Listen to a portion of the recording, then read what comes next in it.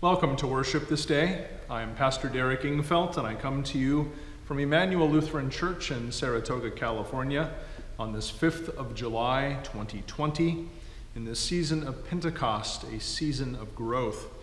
This is our 17th Sunday of virtual distanced worship, and this morning we are blessed with a revelation of our most reliable resource.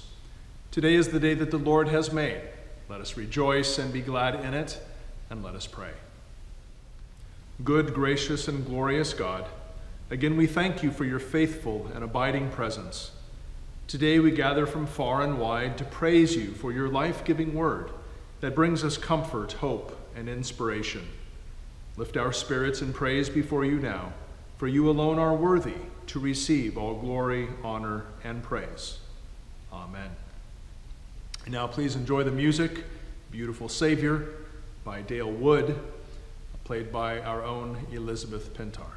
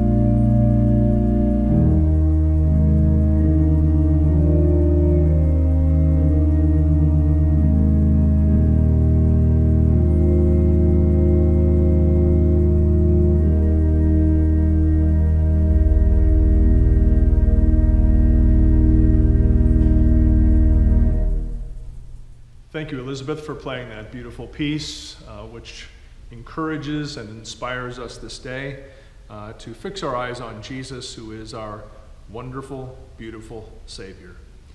And as we gather in this way of virtual distanced worship, we do so, of course, because almost 3 million people here in our country have been affected by this coronavirus, and more than 130,000 have died.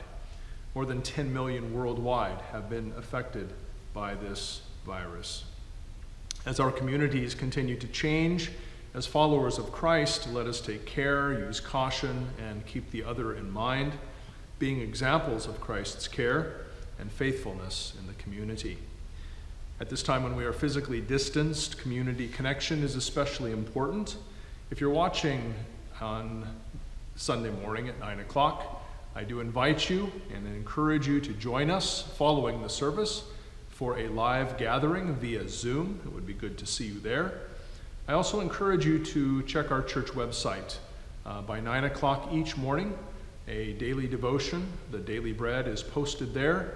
I hope it will bring you encouragement and give you hope in these days. Also, you're encouraged to spend that time in prayer with your brothers and sisters in Christ throughout our community. We gather together for live Bible study via Zoom on Wednesdays at 10 and Thursdays at 6:30. On Wednesdays, we are making our way through the Bible. We are currently looking into the prophets to see how their word in their day speaks to our own situation in our day. And on Thursdays at 6:30, at that hour, we are making our way through Matthew's gospel account, currently in chapter 2. You are welcome to join us for those gatherings. Please do let us know your needs for grocery shopping, prescription pickup, or anything of the sort. We have people standing by to come to your assistance. And if you have prayer requests that you would like to have included in this virtual worship, or that you would like our community to be lifting up to God, please do email me those prayer requests, and they will be included in our gathering. Happy Sweet 16 birthday last Sunday. I neglected to mention to Nathan. We thank God for the gift of you, young man, for the gift you are to our church community, and we will remember you in prayer this Sunday.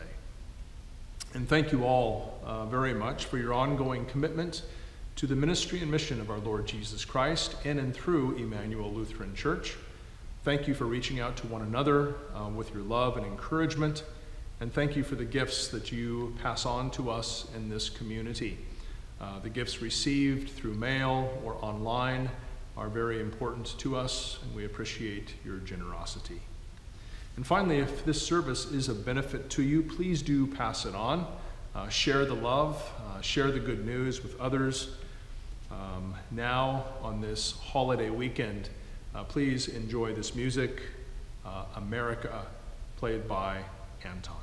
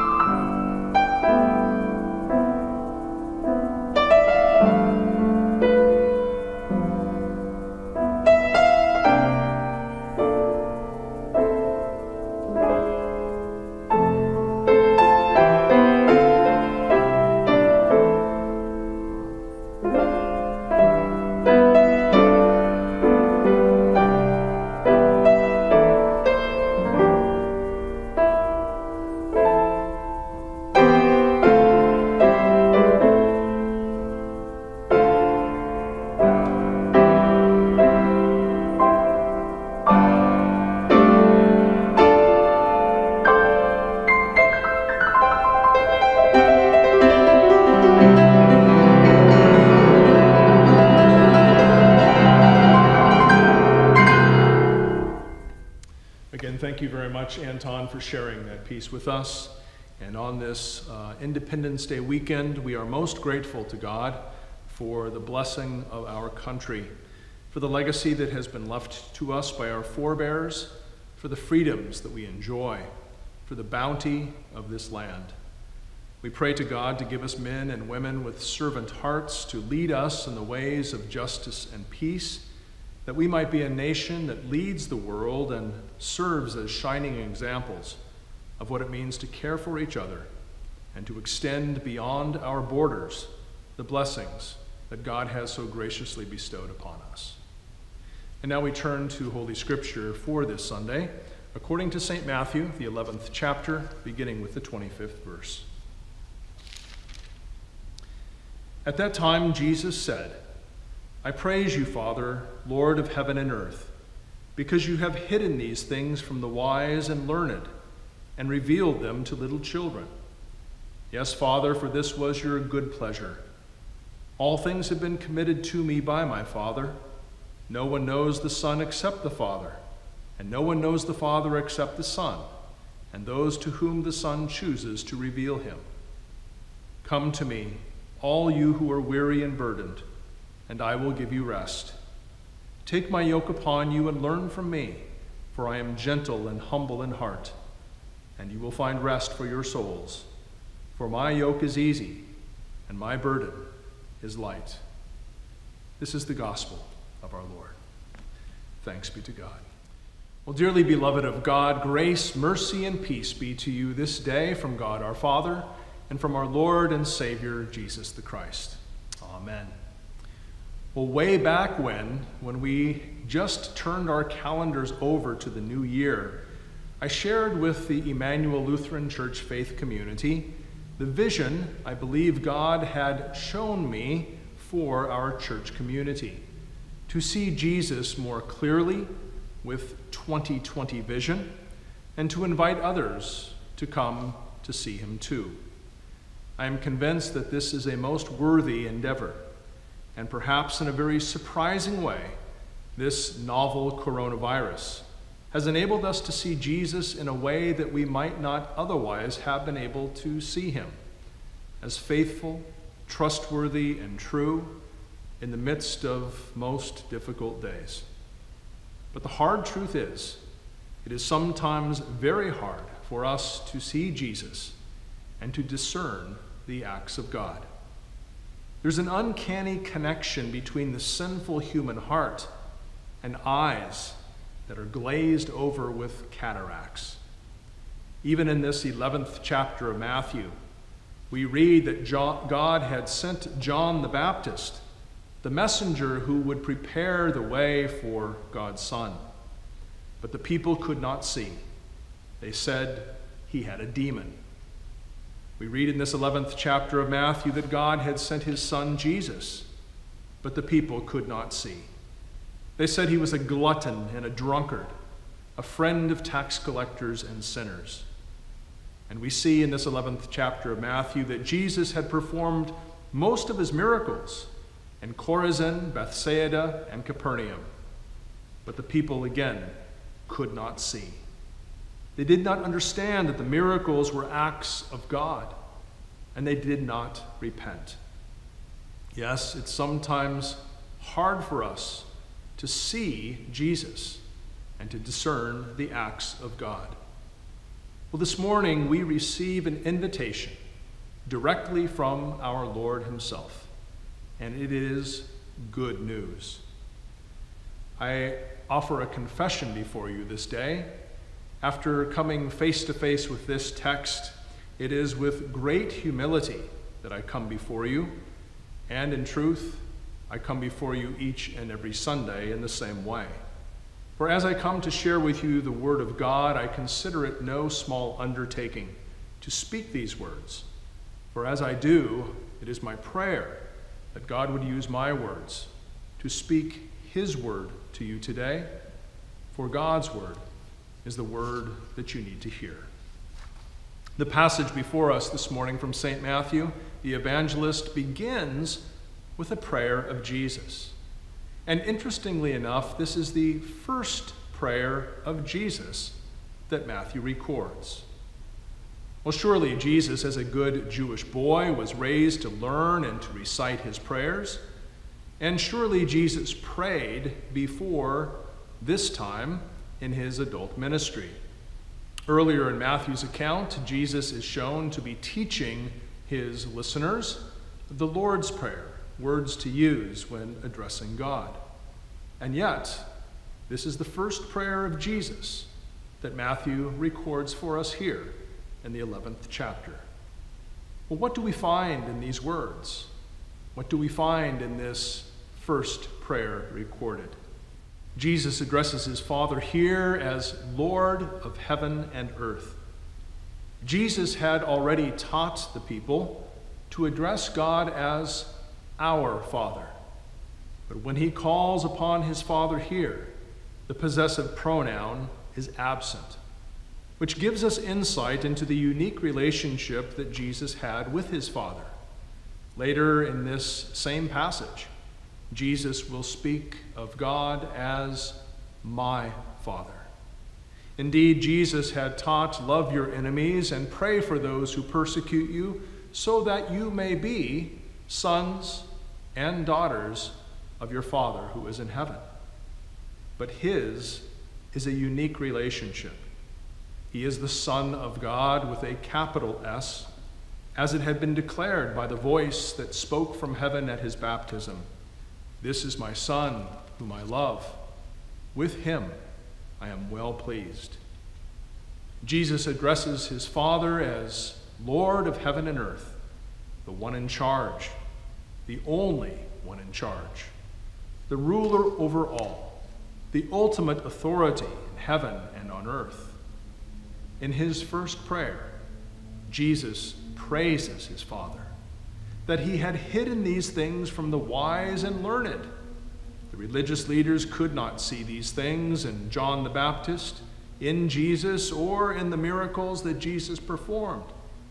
But instead, God had revealed them to little children, to the lowly, the humble, the pure in heart.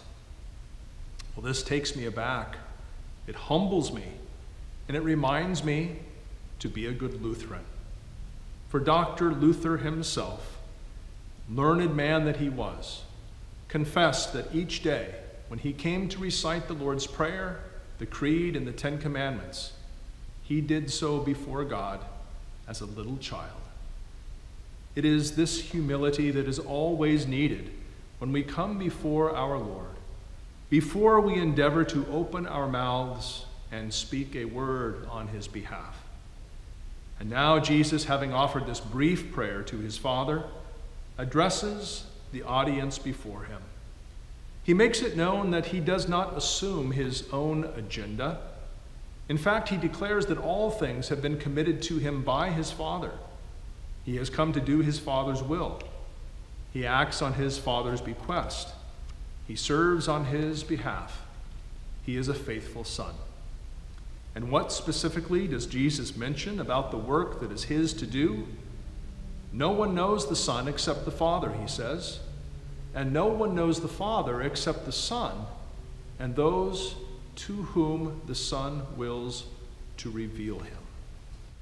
How blessed we are that Jesus opens our eyes to the likeness and character of the Father, who sees when we carry out our righteous deeds in secret, who cares for the lilies of the field and the birds of the air, who knows us so intimately that the very hairs of our head are numbered.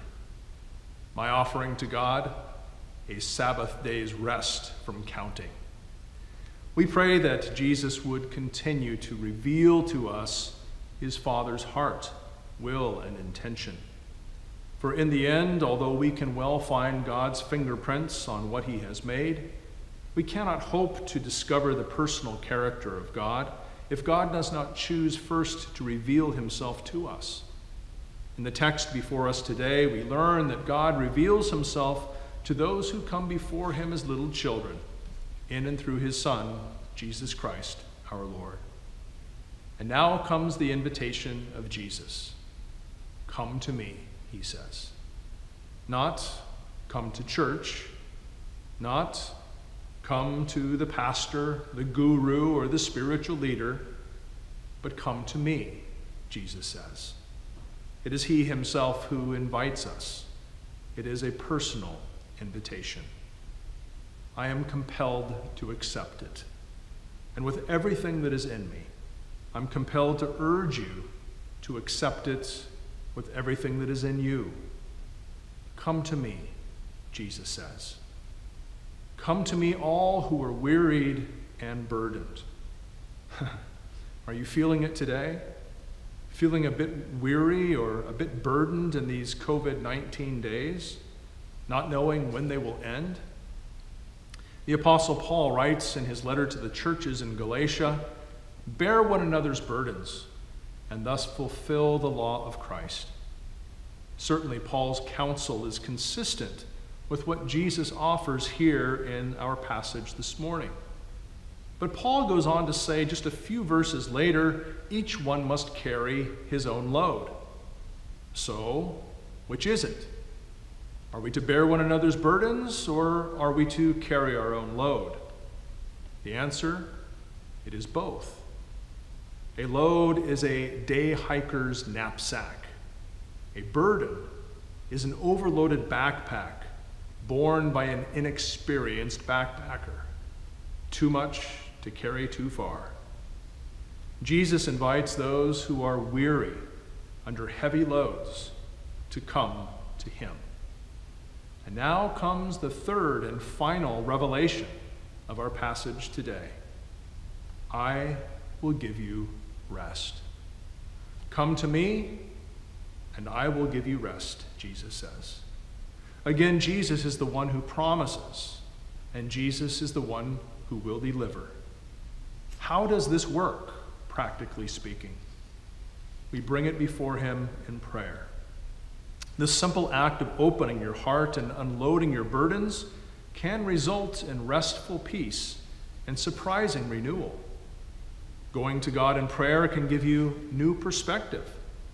The results may surprisingly be that the lens that Jesus will give you through which to see will show you that things are not quite as bad as you had thought. You may think you're carrying an overloaded backpack, but it's just a knapsack after all. Jesus may well awaken you from your complacency, infuse you with needed courage, and show you that you become weary just by sitting around.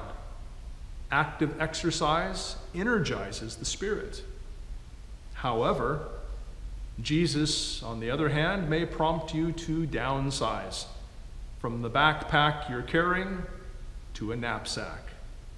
He may lead you to take something off of your overpiled and overcluttered table and spread out the workload.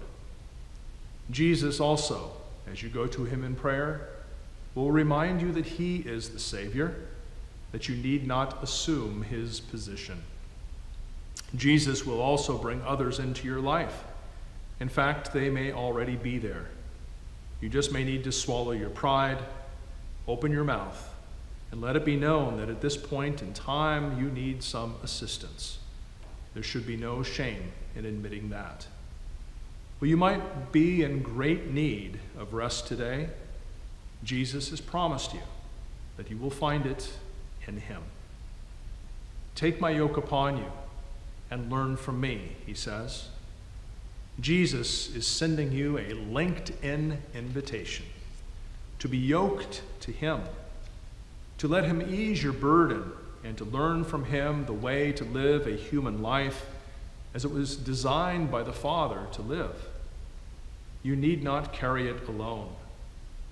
What a friend we have in Jesus, wrote the preacher Joseph Scriven from Canada to his mother who resided in Ireland. What a friend we have in Jesus, all our sins and griefs to bear, Mom. Are we weak and heavy laden, cumbered with a load of care? Precious Savior, still our refuge. Take it to the Lord in prayer. You can learn from Jesus by listening to the words recorded in Holy Scripture. Learn from him the ways of God, and allow his words and his ways to inform, transform, and reorder your life. Take my yoke upon you and learn from me, he says, for I am gentle and humble in heart. This is Jesus' self-description, and precious words they are. Many claim to be Christians. Many claim to be followers of Christ, but many do not exemplify this spirit, being gentle and humble in heart. Jesus is no taskmaster. He does not forcefully lord it over those in his care. Jesus is gentle. Jesus is no boaster or braggart. Jesus is humble in heart. You will know them by their fruits, Jesus tells us, and the chief indicator, by this, everyone will know that you are my disciples, if you have love for one another. All others are pretenders, actors, posers, impostors. Come to me, all who are weary and heavy laden, and I will give you rest. Take my yoke upon you and learn from me, for I am gentle and humble in heart, and you will find rest for your souls. Ah, needed rest for the weary. What joy, what delight, what relief. We are reminded here that Jesus is speaking to a group. He is speaking to a community. You will find rest for your souls, he says. It is a personal invitation, but it is not a private invitation. There are others who are with you on this journey, and that's one of the primary ways that Jesus will give you rest. It is the gift of your brothers and sisters in Christ. It's part of what the church is all about. For my yoke is easy, and my burden is light, he tells us. He is the Lord. He can handle anything that comes his way, anything you bring before him. Come to me, Jesus says, and let me help you with that. And when you take the yoke that Jesus offers you, and when you are linked to him, your burden will be manageable and light, for Jesus is at your side. It is sometimes hard to get an up-close and personal look at Jesus.